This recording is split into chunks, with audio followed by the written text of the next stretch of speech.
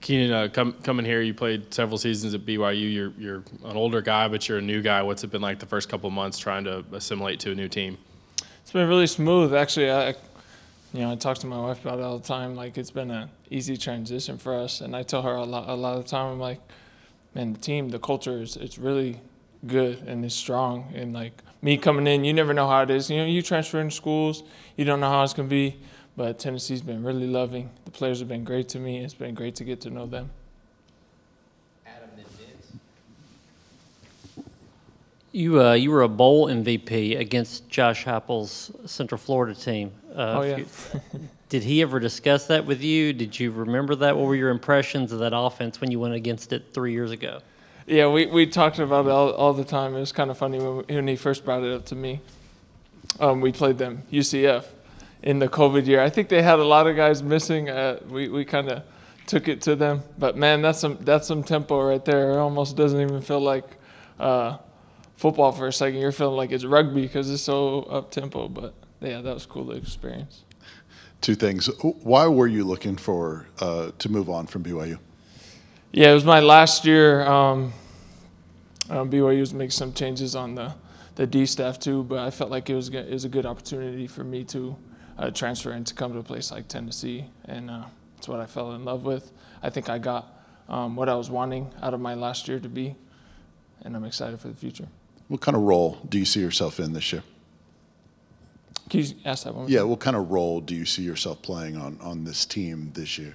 Yeah, whatever they need me to do. You talked about it. A lot of people talk about my age. I'm an old man on the team, and it's kind of a funny joke. But if I can bring any type of leadership or experience in any way, that's what I hope to do. Other than that, I hope my play just speaks for itself, that I can give the energy and effort each day for the boys around me.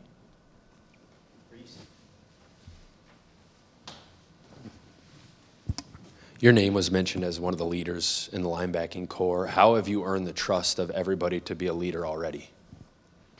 I really I didn't try to, I try not to say much, tried not to be, when I first came in, didn't want to be too vocal or too out there. You know how that is with transfers coming in and wanting to do too much. And, I always ask that I can, kind of work from the ground up. I hope that my actions can speak for myself and everything will flow however it needs to flow.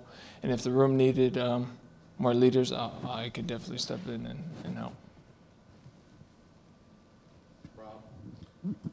McCallum talked to us on Tuesday about one of the reasons that he was motivated to transfer here was to challenge himself by playing in the SEC. Was that part of it for you to play in this conference against what is perceived to be the best players?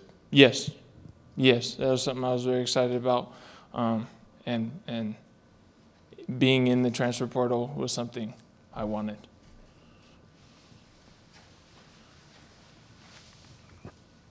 You mentioned you're one of the older guys in the room, but in a room full of young guys, who's impressed you the most, you coming in with as much experience as you have?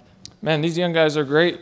I think guys like Arion, stick out, and you got Jalen, Jeremiah, great athletes, Ben Bolton, Will.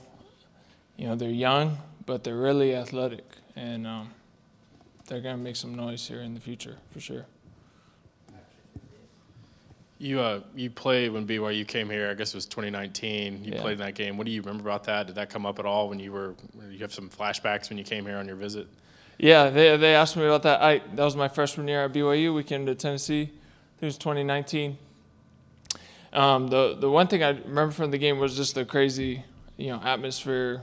Even to this day, I remember that game, how loud it was. I think they caused us to have 2 false starts, like right at the beginning of the game, just because of the noise of the stadium. So that was a pretty cool experience, being able to be there and remember that game.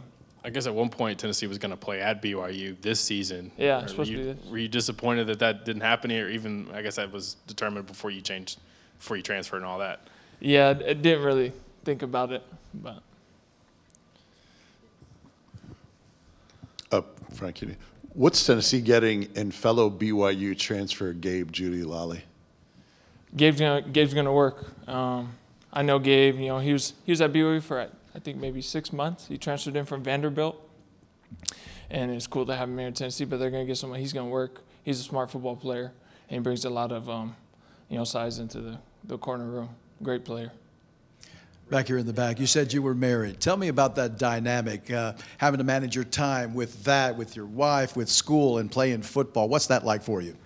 It can be tough at times, but man, I always feel blessed. I feel like I found a good one because she's as about it as me. It can get hard sometimes because you're away so much, and they're waiting there and want to see you and want to spend time. But man, she's in it, bought in as me. She massages me in the night, like takes anything to help my body and make me feel healthy for sure. I know it's only 6 practices in, so it's not a finished product, but how are you adapting to this scheme defensively, picking up the playbook, and is it kind of learning on the fly, or did you do a lot of preparation before even practice started? Yeah, what helped me the most being in spring ball now was that little time period in winter workouts.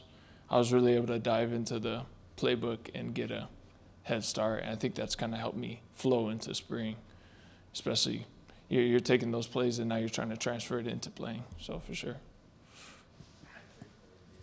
Keenan, for those who may not have seen you play, how would you describe yourself as a linebacker, how you play the game? I feel like my greatest tangible is that I'll play to the whistle. You're going to feel my energy and effort and everything I have on game day.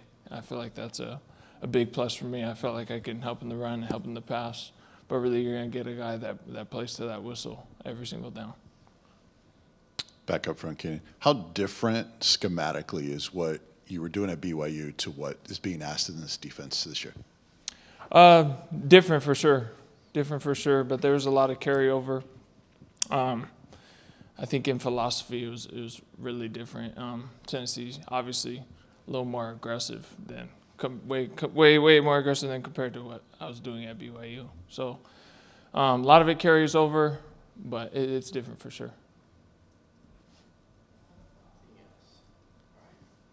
Thank you. Appreciate you guys.